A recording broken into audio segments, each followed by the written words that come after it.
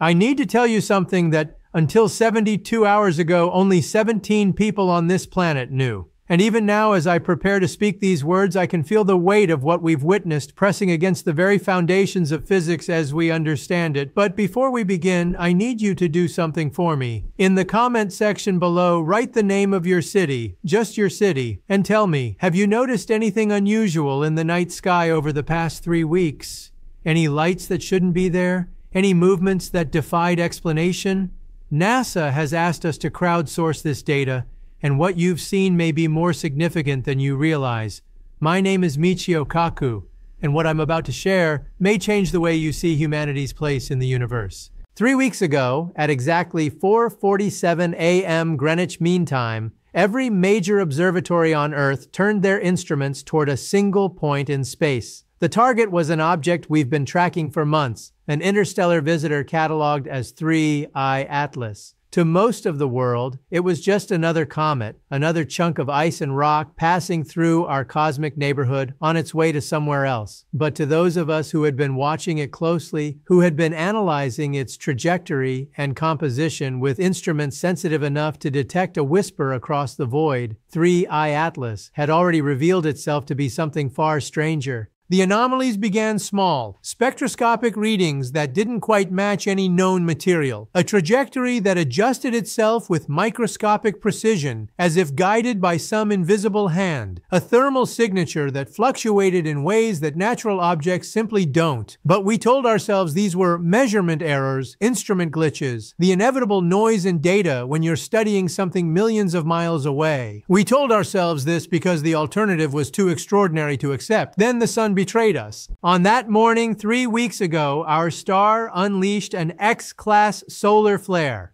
one of the most powerful categories of solar eruption. These are the storms that can strip atmospheres from planets, that can fry satellite electronics and plunge entire continents into darkness. The plasma wave that erupted from the sun's corona carried the energy equivalent of billions of nuclear weapons, racing outward at millions of miles per hour. And 3I Atlas was directly in its path. I was in my office at the time, reviewing data from the night before, when my phone began vibrating with messages from colleagues around the world. The tone was urgent, almost panicked. "Are you seeing this? This isn't possible. Michio, we need to talk, now." I pulled up the live feed from the Solar Dynamics Observatory, and what I saw made my hands go still on the keyboard. The solar flare was heading straight for 3I Atlas like a tidal wave of fire. Under normal circumstances, a comet, even a large one, would be torn apart by such an event. The ice would flash vaporize. The rocky core would fragment. At best, we'd be left with a debris field, a cloud of dust marking where the object used to be. At worst, it would simply cease to exist in any measurable form. We've seen this happen before. The universe is not gentle with wanderers. But 3I Atlas did something that should have been impossible. It absorbed it. Let me be clear about what I mean. This wasn't reflection. It wasn't deflection. The plasma wave, carrying temperatures in the millions of degrees, struck the surface of 3I Atlas and simply vanished. Every instrument we had trained on that region of space recorded the same thing. The flare's energy signature disappeared the moment it made contact. Not scattered, not converted into heat or light or any other form we could detect. It was gone, as if the object had opened a door and swallowed the storm whole. In the control room at NASA's Jet Propulsion Laboratory, I'm told there was complete silence. 30 scientists, some of the brightest minds in astrophysics and planetary science, stood frozen, staring at screens that showed them something that violated every principle they'd spent their careers defending. One researcher, a woman who had studied solar dynamics for 20 years, simply walked out. She hasn't returned to work since. I flew to California the next day. I needed to see the data myself, to examine it with my own eyes, because what they were telling me over the phone couldn't be real. Objects don't absorb X-class solar flares. Matter doesn't work that way. Energy doesn't work that way. The laws of thermodynamics don't pause because something inconvenient shows up. But the data was clean, replicated across 7 different observatories, 3 different countries, dozens of independent instruments. 3I Atlas had taken a direct hit from one of the most violent events our sun can produce, and not only had it survived, it had become brighter. Yes, you heard that correctly. Brighter. Within 6 hours of absorbing the solar flare, the object's luminosity increased by 43%. It was glowing with light that had no obvious source, radiating across wavelengths that suggested complex internal processes we couldn't begin to explain. Infrared, ultraviolet, even gamma radiation and structured pulses. If I didn't know better, and I'm no longer sure that I do, I would say it was metabolizing the energy, converting stellar plasma into something else, something purposeful. That's when the arguments began. In conference rooms and late-night video calls, scientists who had worked together for decades found themselves on opposite sides of a question that shouldn't have needed asking. What are we looking at? Some insisted it had to be a natural phenomenon, some exotic form of matter we hadn't encountered before, perhaps a fragment from a neutron star collision or a crystalline structure with properties we'd never cataloged. These explanations grew more elaborate by the hour, each one requiring us to rewrite fundamental physics in ways that made other observations impossible. It was like trying to solve a puzzle by breaking all the other puzzles around it. Others, and I found myself reluctantly among them, began to use a different word, a word that, in scientific circles, carries the weight of career suicide and ridicule. A word we've been trained to avoid unless we have evidence so overwhelming that silence becomes its own dishonesty. Intelligence. Not life in the way we usually mean it, not biology or chemistry as we understand them, but intelligence as a principle, as a force, as something that can recognize energy and decide what to do with it. The ability to see a wave of destruction approaching and transform it into something useful. That is not what unconscious matter does. That is what minds do. I spent 3 days in secure facilities analyzing every byte of data we had on 3I Atlas since we first detected it. I reviewed its trajectory with orbital mechanics specialists who showed me how it had made course corrections that required thrust, not much, but enough to be measurable, with no visible means of propulsion. I studied spectroscopic analyses that revealed surface compositions changing over time, as if the object was shedding layers or rebuilding itself. I looked at radar returns that showed geometric patterns too regular to be random, structures beneath the surface arranged with mathematical precision. And then there was the rotation. Natural objects in space tumble chaotically, their spin determined by collisions and gravitational interactions accumulated over billions of years. But 3I Atlas rotates with a period of exactly 3.141 hours. Yes, you recognize that number. Pi, to 3 decimal places.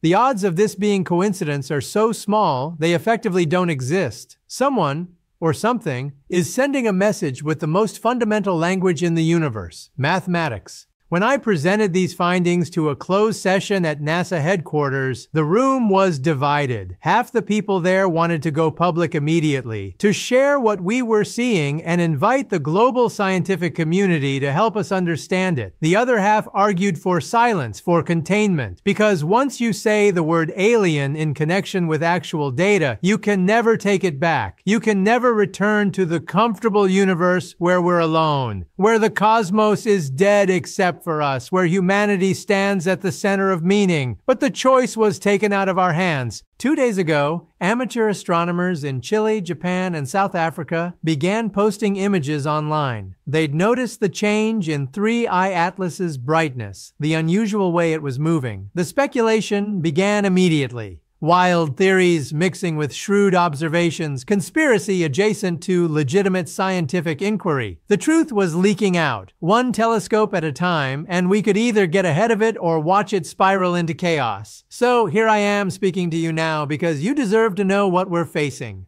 3I Atlas is currently 1.7 astronomical units from Earth. For those of you unfamiliar with the measurement, that's about 158 million miles, roughly the distance between Earth and the Sun. It's not coming toward us, at least not directly. Its trajectory will take it through the inner solar system, passing inside the orbit of Mars, before it curves back out into the darkness between stars. If it maintains its current path, it will reach its closest approach to Earth in 61 days. But here's what keeps me awake at night. We don't know if it will maintain that path. Every assumption we make about 3I Atlas is based on it behaving like a natural object subject to gravity and momentum and nothing else. But if it can absorb a solar flare, if it can adjust its trajectory, If it's rotating in mathematical patterns, then predicting what it will do next is meaningless. We're trying to forecast the decisions of something we don't understand using tools designed for rocks and ice. It's like trying to predict human behavior by studying the physics of carbon atoms. The components might be accurate, but you're asking the wrong questions. What does it want? Can something like this even want? Does it know we're here watching it, arguing about what it means? Is our attention irrelevant to it, or are we part of whatever purpose brought it into our solar system?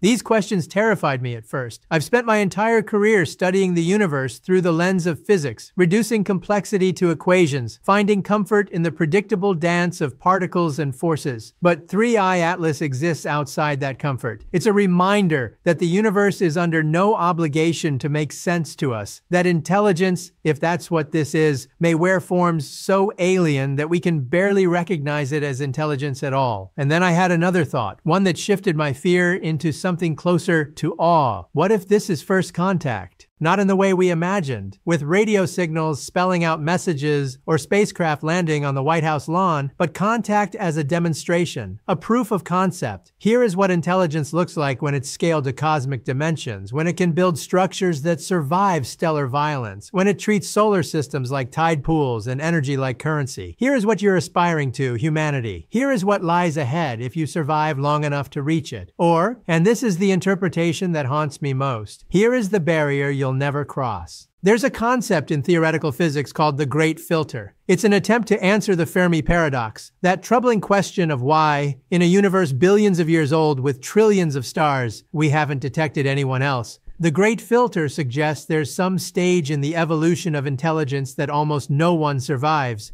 It might be behind us. The jump from chemistry to life, or from simple cells to complex organisms. Or it might be ahead, some challenge that destroys every civilization before they can spread to the stars. What if 3i Atlas is the filter itself? What if advanced intelligences don't communicate with radio waves and spaceships because they've transcended those primitive technologies? What if they become something else, something that exists at the intersection of matter and energy, consciousness distributed across structures we'd mistake for natural phenomena? And what if that transformation requires resources, requires energy on scales that would consume everything we recognize as alive? The solar flare that 3i Atlas absorbed contained enough energy to power human civilization for 10,000 years. It drank it in 6 hours. What would something like that do if it noticed a planet teeming with electrical activity, with nuclear reactors and satellites and 7 billion minds generating bioelectric fields? Would it see us as fellow travelers on the path to cosmic consciousness? Or would it see us as fuel? I don't have answers to these questions. No one does, but I can tell you what we're doing about it.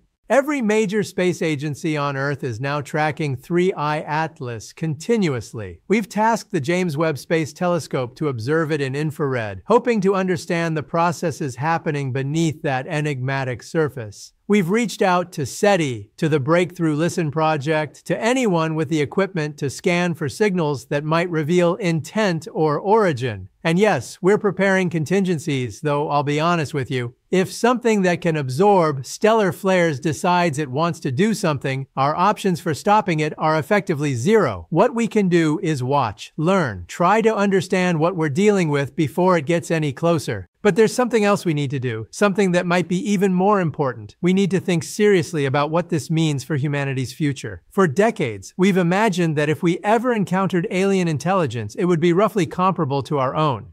Maybe more advanced, maybe less, but recognizable. We'd exchange information, share cultures, learn from each other like cosmic neighbors. 3i Atlas suggests a different reality. It suggests that intelligence, given enough time and the right conditions, might evolve so far beyond its origins that it becomes something we can't relate to, can't negotiate with, can't even comprehend. It suggests that the universe might be full of minds, but minds so vast and strange that we pass through their thoughts like insects through a library, unaware of the vast architectures of meaning surrounding us. And if that's true, then our cosmic loneliness takes on a darker shade. We're not alone, but we might be alone in the only way that matters, alone in our scale, our time frame, our mode of being. We might be children shouting into a forest full of ancients who don't speak our language and never will. This is why I'm telling you this story now, why I'm risking the ridicule and skepticism that comes with discussing these possibilities publicly. Because in 61 days, 3I Atlas will make its closest approach, and whatever happens next will define how humanity sees itself in the cosmos. We'll either confirm that we're one instance of intelligence among many, forcing us to radically rethink our importance and our future, or we'll watch it pass by, silent and inscrutable, leaving us with more questions than we started with and the gnawing suspicion that we witnessed something profound without understanding it.